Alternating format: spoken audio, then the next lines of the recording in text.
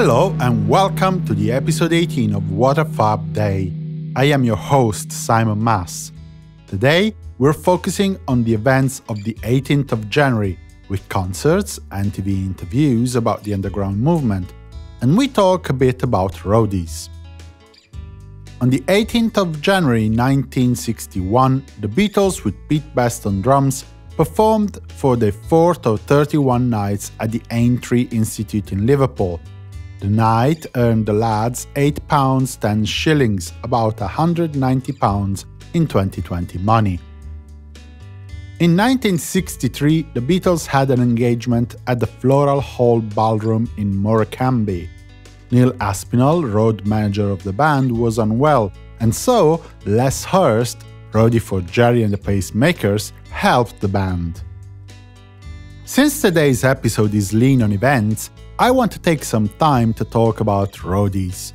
This is not just to give you a hint about what life on the road was back in the Beatles' days, or even today, but also to pay homage to those invisible men and women who make live music happen, at a time in which the coronavirus has put them out of a job, often without any safety net. Simply put, a roadie is anyone who helps getting together a live performance. They are tour managers, stage managers, sound engineers, lighting techs, and instrument techs. They might literally build the stage the performance is taking place on, or simply, quote-unquote, make sure that everything goes as well as it can. Even as a simple musician with only a few small festivals under my belt, I can tell you that it is great to have someone who helps you move your instruments and set them up, and to help you just focusing on the performance without wondering whether the audience is getting a good sound, if someone is stealing your stuff from the band, and the like. But before this tangent becomes a bloated section in which I ramble on about various music business topics, that's content for another podcast or video series, let's go back to the Beatles. Famously, at least for those who have spent some time reading about the band, the Fab Four had two main roadies throughout their career: Neil Aspinall and Mal Evans. Neil Aspinall was born in Prestatyn, Wales, on the 13th of October 1941, after his mother was relocated from the family home in Liverpool because of the German air raids on the city.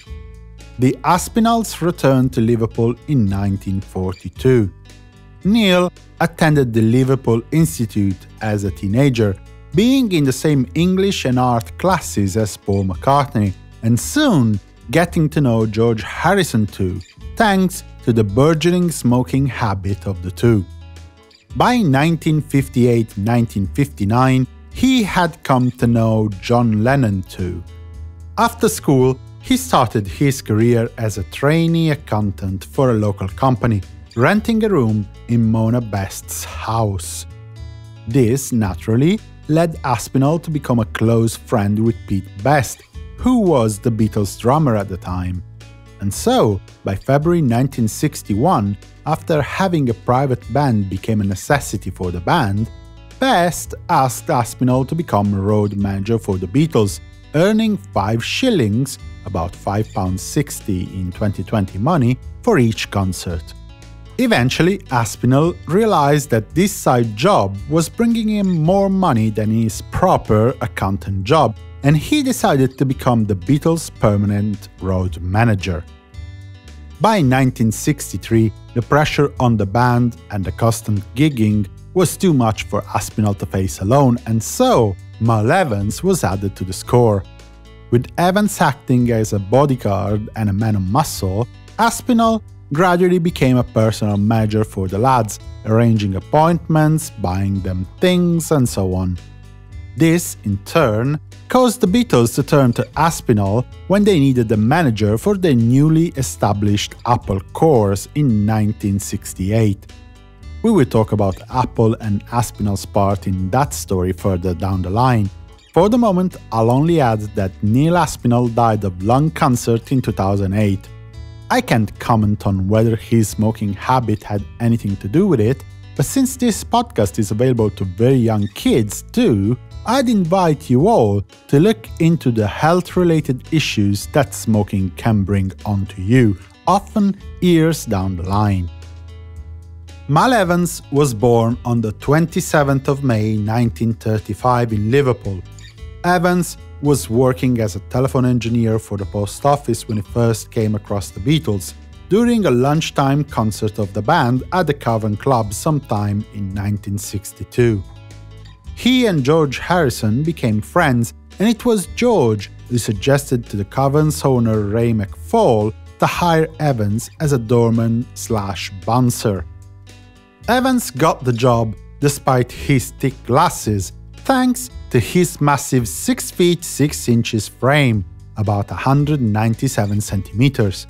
His good-natured characters earned him the nicknames of Gentle Giant and Big Mal. Evans was permanently hired as a roadie and bodyguard of the Beatles on the 11th of August 1963.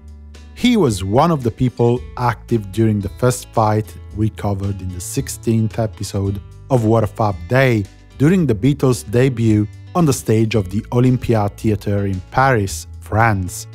Thanks to his telephone engineer experience, he was also very useful to test and fix the equipment.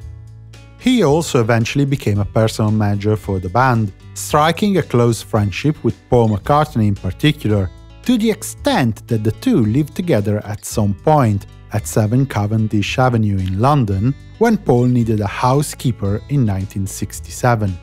Again, we'll talk about Evans' role in the life of the band in later episodes.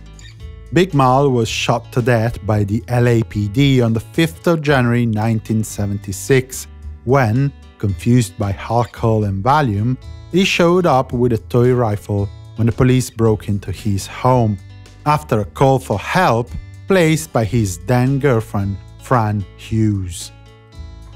On the 18th of January 1964, the Beatles performed again at the Olympia Theatre in Paris, France, for their ongoing 3 weeks residency at the venue. Finally, 3 years later, in 1967, Paul McCartney was interviewed by Joe Durden-Smith at the central London offices of Granada Television for a slot in the 29 minutes scene special broadcast.